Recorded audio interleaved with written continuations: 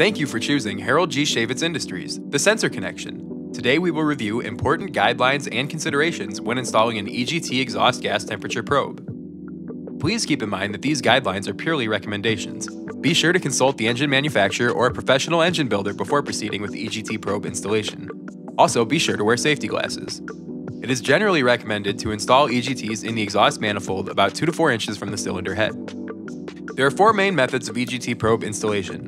1. Drill and tap method. Step 1. Drill the manufacturer's recommended hole size. Step 2. Then tap the appropriate thread size. Step 3. Next, thread in the probe's compression fitting, then insert the probe into the compression fitting. 2. Weld bung and compression fitting. Step 1. Drill the manufacturer's recommended hole size. Step 2. Then weld the bung into place. Step 3. Next, thread in the probe's compression fitting into the weld bung, then insert the probe into the compression fitting. 3. Direct weld compression fitting. Step 1. Drill the manufacturer's recommended hole size.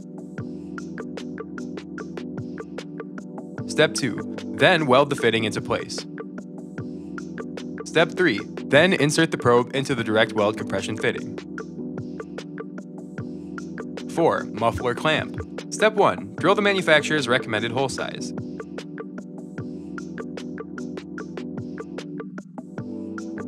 Step 2. Tighten the clamp in place. Step 3. Then insert the probe through the clamp's fitting. Be sure to carefully clean all metal filings from the exhaust manifold after drilling. EGTs are typically set at a depth so the tip of the probe is at the center of the exhaust stream. The proper procedure for tightening the compression fitting nut is specified using the rotation of the nut as the key metric rather than torque. For 16th to 3/16 inch outer diameter probes, turn the nut 3/4 of a full turn past finger tight. For 1/4 inch outer diameter probes, turn the nut 1 1/4 turns past finger tight. For reassembly after initial installation, turn 1/4 of a full turn past finger tight. It is important to route the EGT probe cables perpendicular to the exhaust to avoid damaging the cable's insulation due to overheating. Please keep in mind that these guidelines are recommendations.